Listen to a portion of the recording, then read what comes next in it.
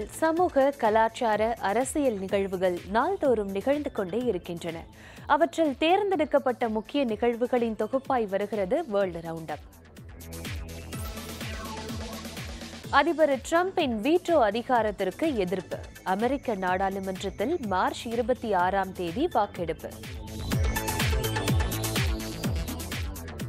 மசூத் அசாரை பயங்கரவாதியாக அறிவிக்கும் விவகாரம். சீனாவுடன் அமெரிக்கா, பிரான்ஸ் பேச்சுவார்த்தை.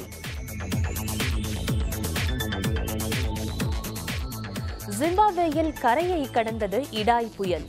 கனமழையால் 140 பேர் பலி, பலர் மாயம். ஜெர்மனியில் களை கட்டிய மணல் திருவிழா. பார்வையாளர்களை கவர்ந்த டிரம்ப், புதின் சிற்பங்கள். மெக்சிகோ எல்லை சுவர் விவகாரத்தில் அமெரிக்க அதிபர் டிரம்பின் வீட்டோ அதிகாரத்திற்கு எதிராக அந்நாட்டு நாடாளுமன்றத்தில் வாக்கெடுப்பு நடைபெற உள்ளது.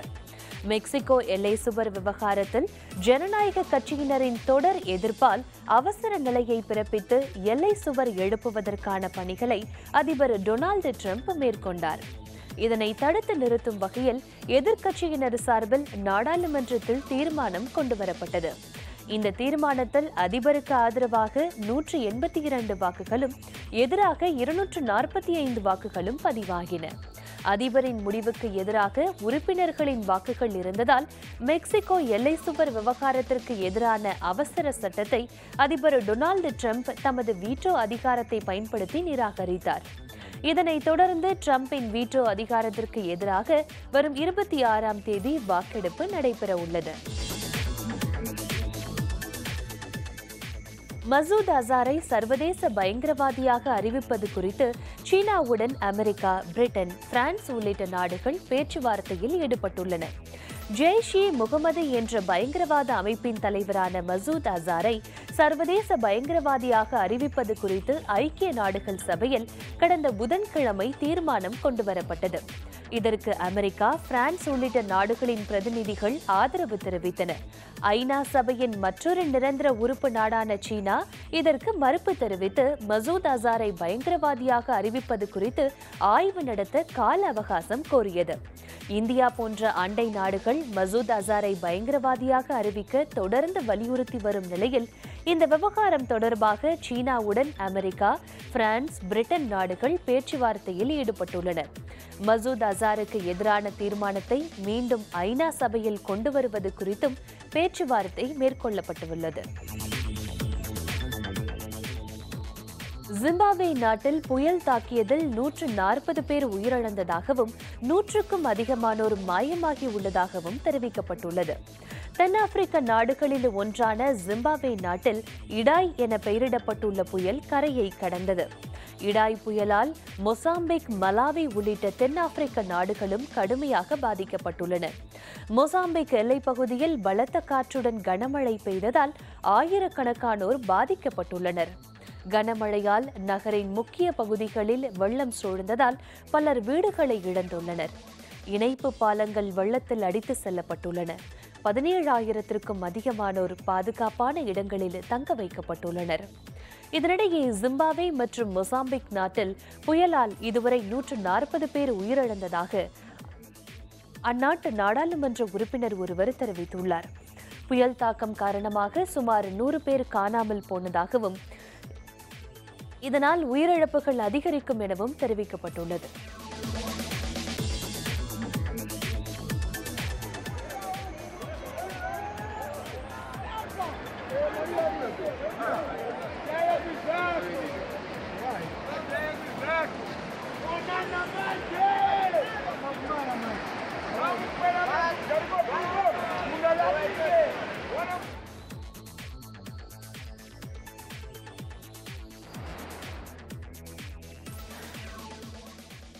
அமெரிக்காவில் தொலைக்காட்சி நிகழ்ச்சி ஒன்றை இந்திய வம்சாவளியை சேர்ந்த பெண் ஒருவர் தொகுத்து வழங்க உள்ளார்.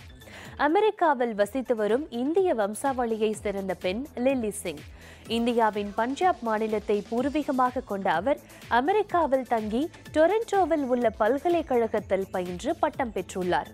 இதனிடையே படிப்பு முடித்ததும் மோனிகர் சூப்பர்வுமன் என்ற பெயரில் யூடியூப் சேனல் ஒன்றை தொடங்கிய அவர் நடனம், நகைச்சுவை என பன்னோக்கு திறமை கொண்டவராக தனது தகுதிகளை வளர்த்துக் கொண்டார். சிறந்த நகைச்சுவை நடிகையான அவர் தற்பொழுது அமெரிக்காவின் புகழ்பெற்ற தொலைக்காட்சியில் இரவு நேரங்களில் ஒளிபரப்பாகும் உரையாடல் நிகழ்ச்சி ஒன்றை தொகுத்து வழங்க உள்ளார். இந்த உரையாடல் நிகழ்ச்சி நடப்பாண்டின் செப்டம்பர் மாதம் முதல் ஒளிபரப்பாக உள்ளது. இந்திய வம்சாவளியை சேர்ந்த பெண் ஒருவர் அமெரிக்க தொலைக்காட்சி நிகழ்ச்சி ஒன்றை தொகுத்து வழங்குவது இதுவே முதல் முறை என்பது குறிப்பிடத்தக்கது. ஃபேஸ்புக் பயன்பாட்டால் தனிநபர்களின் உரிமை பாதிக்கப்படுவதாக வாட்ஸ்அப் இணை நிறுவனர் பிரையன் ஆக்டன் எச்சரிக்கை விடுத்துள்ளார். 2009ஆம் ஆண்டில் ஜான்கோம் என்பவருடன் இணைந்து வாட்ஸ்அப்பை தொடங்கிய பிரையன் ஆக்டன் அதனை 2014ஆம் ஆண்டு ஃபேஸ்புக் நிறுவனத்திடம் விற்பனை செய்தார். பிறகு வாட்ஸ்அப் நிறுவனத்திலிருந்து விலகிய அவர் சிக்னல் என்ற புதிய செயலியை உருவாக்கினார். இதனிடையே கேம்பிரிட்ஜ் அனாலிட்டிகாவின் ஃபேஸ்புக் தகவல் திருட்டு விவகாரத்திற்கு பிறகு ஃபேஸ்புக் நிறுவனத்தை அவர் கடுமையாக விமர்சனம் செய்து வருகிறார். பல்கலைக்கழக மாணவர்களுக்கிடையே உரையாற்றிய பிரையன் அனைத்து சுய விவரங்களை கொடுத்ததன் மூலம் அதிகாரத்தை ஃபேஸ்புக் நிறுவனத்திடம் ஒப்படைத்தது ஆரோக்கியமானது அல்ல என கூறினார். வாட்ஸ்அப்பில் பயனாளர்களின் தனி உரிமையை பெரிய லாபத்திற்காக ஃபேஸ்புக் நிறுவனத்திடம் விற்றுவிட்டதாக வருத்தம் தெரிவித்த அவர் ஃபேஸ்புக் கணக்கை அழிப்பதுதான் சரியானதாக இருக்கும் என கருத்து தெரிவித்தார்.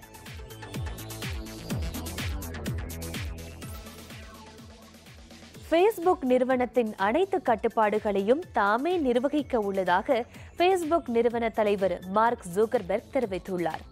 ஃபேஸ்புக் செயலியை உலகம் முழுக்க பல கோடி மக்கள் பயன்படுத்தி வருகின்றனர். மார்க் ஜூக்கர்பெர்க் என்பவரால் கடந்த 2004ஆம் ஆண்டு உருவாக்கப்பட்ட இந்த செயலியில் கால மாற்றத்திற்கேற்ப பல்வேறு வசதிகள் செய்யப்பட்டு வருகின்றன. இலவச குறுந்தகவல்களுக்காக உருவாக்கப்பட்ட இந்த செயலியில் தற்பொழுது புகைப்படம், வீடியோ, செய்திகள், விளம்பரம் என பலதரப்பட்ட மேம்பாடுகள் அடைந்துள்ளன.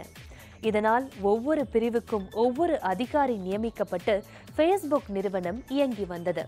இந்த நிலையில் தற்பொழுது ஃபேஸ்புக் நிறுவனத்தின் மேம்பாட்டு திட்டங்கள் சார்ந்த முக்கிய அதிகாரிகளான கிறிஸ்ட் காக்ஸ் உள்ளிட்டோர் விலகுவதாக அறிவித்துள்ளனர். ஃபேஸ்புக் செயலியால் பல்வேறு விமர்சனங்கள் எழுந்து வரும் நிலையில் அதிகாரிகள் இவ்வாறு அறிவித்ததால் அதிருப்தி அடைந்த ஜூக்கர்பெர்க் நிறுவனத்தின் பொறுப்புகள் முழுவதையும் இனி தாமே ஏற்க உள்ளதாக தெரிவித்துள்ளார். புகழ்பெற்ற ஸ்மார்ட் போன் நிறுவனமான ஆப்பிள் தற்பொழுது வீடியோ ஒளிபரப்பு சேவை ஒன்றையும் அறிமுகம் செய்ய உள்ளது. ஆப்பிள் நிறுவனம் தனக்கென தனி பெயரையும் புது விதமான தயாரிப்புகளில் முதல் இடத்தையும் கொண்டுள்ளது. ஆப்பிள் நிறுவனத்தின் வாடிக்கையாளர்களுக்கு புதுவிதமான சேவைகளை நாளுக்கு நாள் அந்நிறுவனம் வழங்கி வருகிறது. தற்பொழுது இந்த நிறுவனம் ஒரு புதிய சேவையை அறிமுகப்படுத்த உள்ளது. யூடியூப் போன்று தனக்கென ஒரு வீடியோ ஒளிபரப்பு சேவையை தொடங்க உள்ளது ஆப்பிள் நிறுவனம்.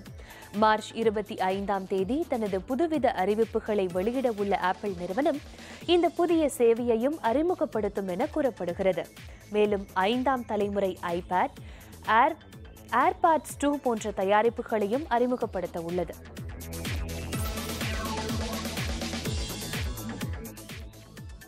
அமெரிக்காவில் பெண் ஒருவருக்கு ஒரே பிரசவத்தில் 9 நிமிட இடைவெளியில் 6 குழந்தைகள் பிறந்துள்ளன. அமெரிக்காவின் டெக்சாஸ் மாகாணத்தை சேர்ந்தவர் தெல்மா சியாகா. டெக்சாஸில் உள்ள மகளிர் மருத்துவமனை ஒன்றில் அவர் பிரசவத்திற்காக அனுமதிக்கப்பட்டிருந்தார். இதனிடையே தெல்மாவிற்கு அமெரிக்க நேரப்படி நேற்று காலை ஒரே பிரசவத்தில் 4 ஆண் குழந்தைகள், 2 பெண் குழந்தைகள் என மொத்தம் 6 குழந்தைகள் பிறந்தன. அதிகாலை 4:50 மணிக்கு 2 ஜோடி ஆண் குழந்தைகளும் 4:59 மணிக்கு 1 ஜோடி பெண் குழந்தைகளும் பிறந்தன. 9 நிமிட இடைவெளியில் 6 குழந்தைகள் பிறந்தது அதிசயமாகவும் 470 கோடி பேரில் ஒருவருக்கு மட்டுமே இவ்வாறு நிகழும் எனவும் மருத்துவர்கள் தெரிவித்துள்ளனர்.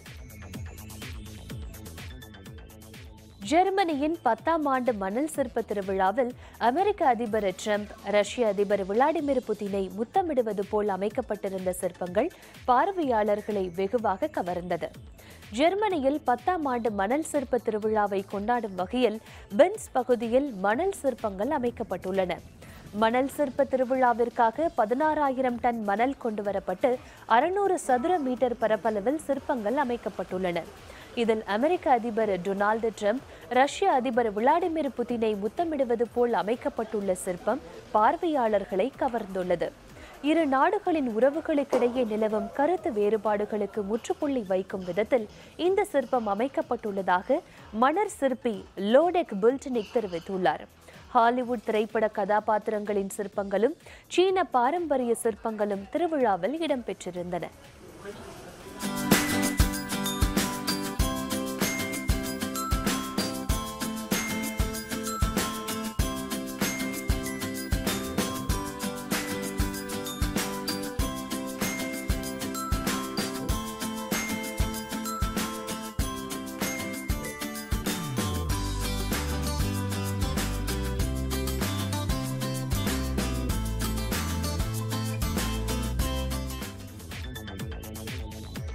பிரான்சில் பெட்ரோல் டீசலுக்கு அதிக வரி விதிப்பு, கலவரமாக மாறிய ஆர்ப்பாட்டத்தால் பதற்றம்.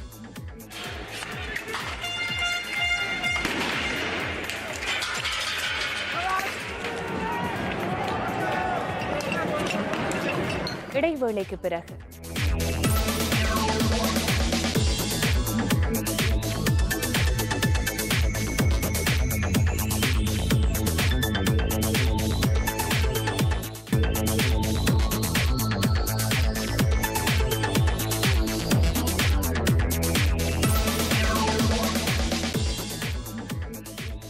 உக்ரைனில் ஊழலுக்கு எதிராக நடைபெற்ற ஆர்ப்பாட்டத்தில் பன்றி பொம்மைகளை தூக்கி எறிந்து நூதன முறையில் பொதுமக்கள் எதிர்ப்பு தெரிவித்தனர். ஐரோப்பிய நாடுகளின் ஒன்றான உக்ரைன் நாட்டில் அதிபர் பெட்ரோ பொரோஷென்கோ ஆட்சியில் அதிக அளவு ஊழல் நடைபெற்றதாக குற்றச்சாட்டு எழுந்தது. இதனை கண்டித்து நாட்டின் பல்வேறு பகுதிகளில் போராட்டக்காரர்கள் அவ்வப்பொழுது ஆர்ப்பாட்டத்தில் ஈடுபட்டு வருகின்றனர். அந்த வகையில் தலைநகரான கீவ் பகுதியில் 3000க்கும் அதிகமான மக்கள் திரண்டு போராட்டத்தில் ஈடுபட்டனர். 1000க்கும் அதிகமானோர் அதிபர் மாளிகையை நோக்கி அமைதி பேரணி நடத்தினர். பிறகு அதிபருக்கு எதிராக முழக்கங்களை எழுப்பிய போராட்டக்காரர்கள் பன்றி பொம்மைகளை அதிபர் மாளிகையை நோக்கி எறிந்து அரசுக்கு எதிர்ப்பு தெரிவித்தனர்.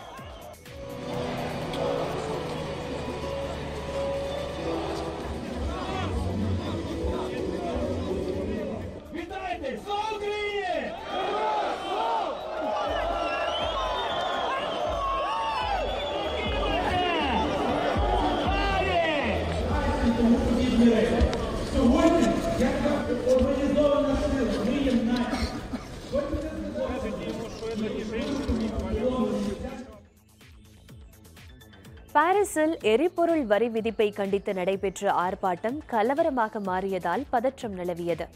பிரான்ஸ் நாட்டில் எரிபொருள் மீதான வரி விதிப்பால் நடுத்தர மக்கள் பாதிக்கப்படுவதாக பல்வேறு இடங்களில் போராட்டங்கள் நடைபெற்று வருகின்றன.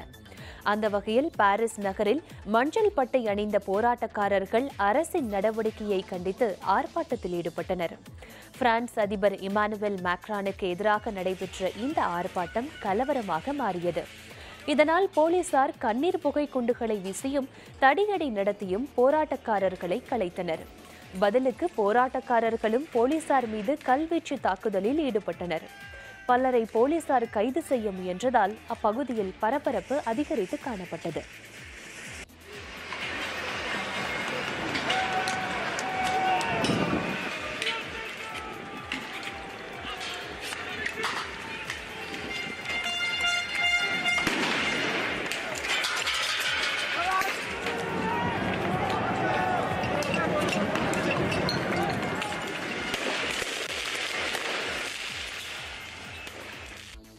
சிரியாவில் ஐஎஸ் தீவிரவாத அமைப்பினர் நடத்திய தற்கொலைப்படை தாக்குதலில் பொதுமக்கள் 6 பேர் உயிரிழந்தனர்.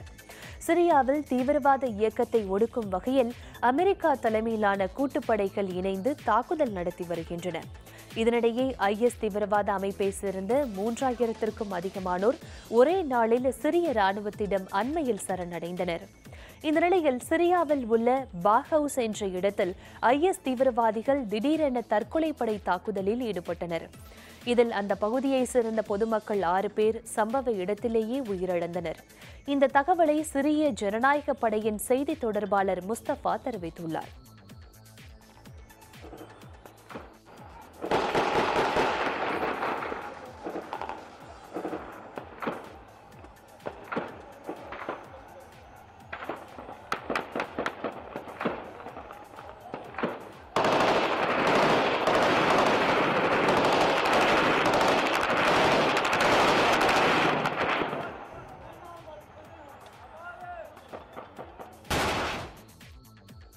ரஷ்யாவில் களை கட்டிய பனி திருவிழா, பனிச்சறுக்கில் கின்னஸ் சாதனை முயற்சி. இடைவேளைக்கு பிறகு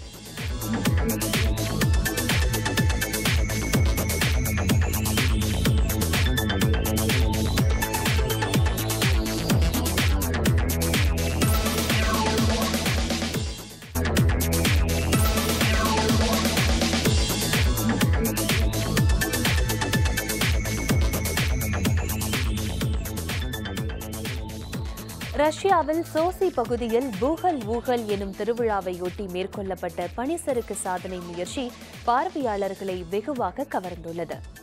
ரஷ்யாவின் சோசி பகுதியில் பூகல் ஊகல் எனும் பனிக்கால திருவிழா கொண்டாடப்பட்டு வருகிறது. இதில் பனிக்காலத்தை ஒட்டிய விளையாட்டுப் போட்டிகள் நடத்தப்பட்டு வருகிறது. இதில் பங்கேற்க பல்வேறு நாடுகளைச் சேர்ந்த வீரர்கள் ஆர்வம் காட்டி வருகின்றனர். இதனிடையே சமதளமான மலையிலிருந்து சீரான முறையில் குழுவாக சறுக்குதலில் ஈடுபட்டு கின்னஸ் சாதனை முயற்சி மேற்கொள்ளப்பட்டது. இதில் ஆண் பெண் என ஏராளமான வீரர்கள் கலந்து கொண்டு மலையின் உச்சியிலிருந்து பனிச்சறுக்கில் ஈடுபட்டனர். இது பார்வையாளர்களை வெகுவாக கவர்ந்தது.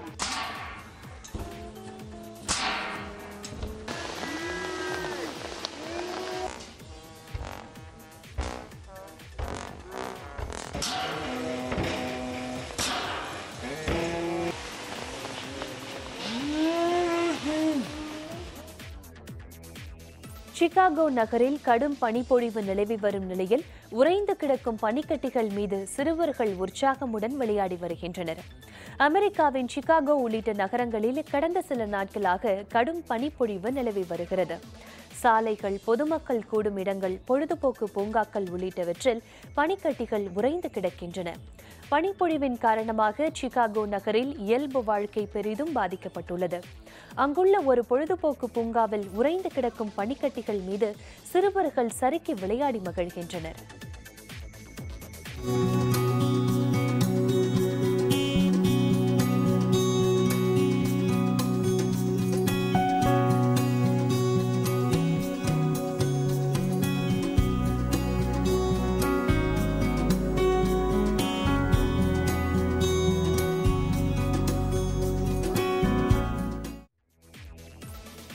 சீனாவின் யாஞ்சி நகரை சேர்ந்த 10 வயது சிறுமி ஒரே நேரத்தில் 2 இசைக்கருவிகளை இசைப்பது வியப்பை ஏற்படுத்தியுள்ளது.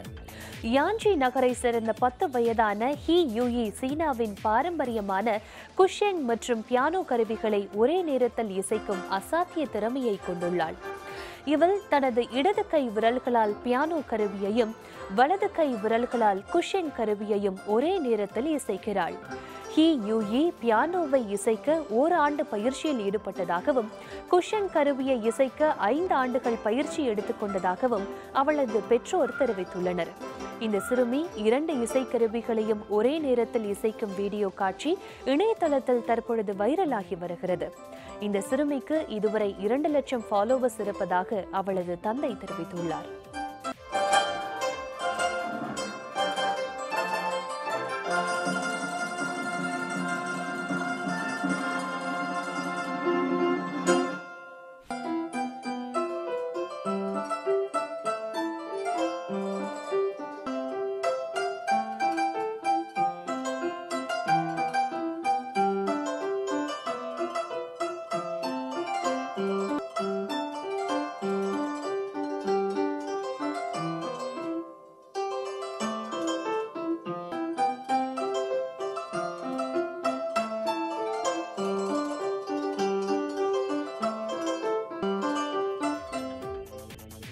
இத்துடன் வேந்தரின் வேர்ல்ட் ரவுண்ட் அப் நிறைவடைந்தது. மீண்டும் சந்திப்போம். வணக்கம்.